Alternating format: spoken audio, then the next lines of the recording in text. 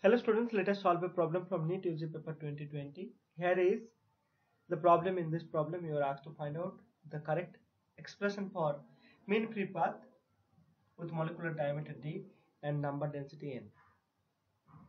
So before we solve the problem, let us understand what is mean free path. In any gas, there are gas molecules which will randomly move around them, and during the motion they will collide with each other randomly, but in between two successive collisions they will move in a straight line with an average velocity. So this straight path in between two successive collisions are called free path. If we take the total distance they cover and if we divide with total number of collisions, then we get actually the mean free path. So how to define mean free path? Mean free path is the average distance traveled by the gas molecules between two successive collisions. Now if suppose the average velocity in between two successive collisions is v, and let us say in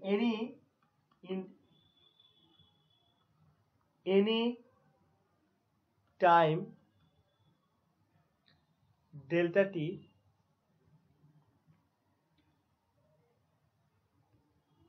there is a molecule A which is traveling and all other gas molecules are at rest.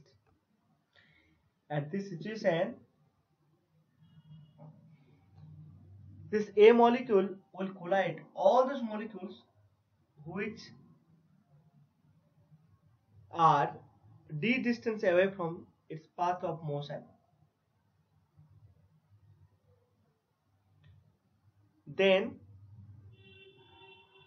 we can find out the total number of molecules with which this A molecule will collide is the total volume of the cylinder which has radius d and length v into delta t. So what is the volume of this cylinder? The volume of the cylinder is pi d square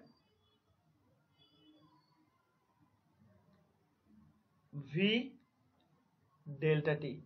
This is the volume of the cylinder.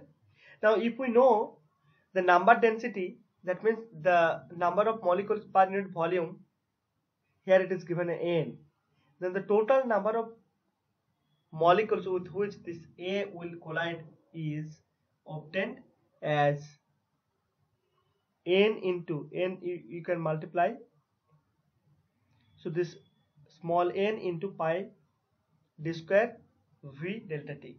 So this will give you the total number of collisions.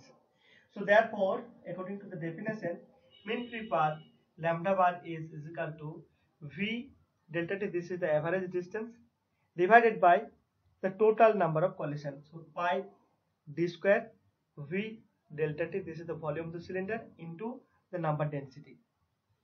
And if we simplify it, then this v delta t cancel each other. Now in this assumption,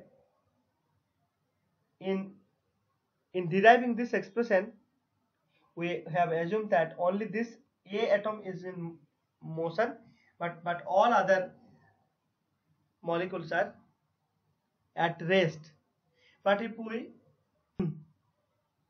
take that condition into consideration, that all the molecules are moving together, then this expression for the mean free path will be modified by multiplied by 1 by root 2, and hence we get the correct expression for the mean free path as 1 by root 2 n pi d square. Therefore the second option will be the correct answer for this question. Thank you.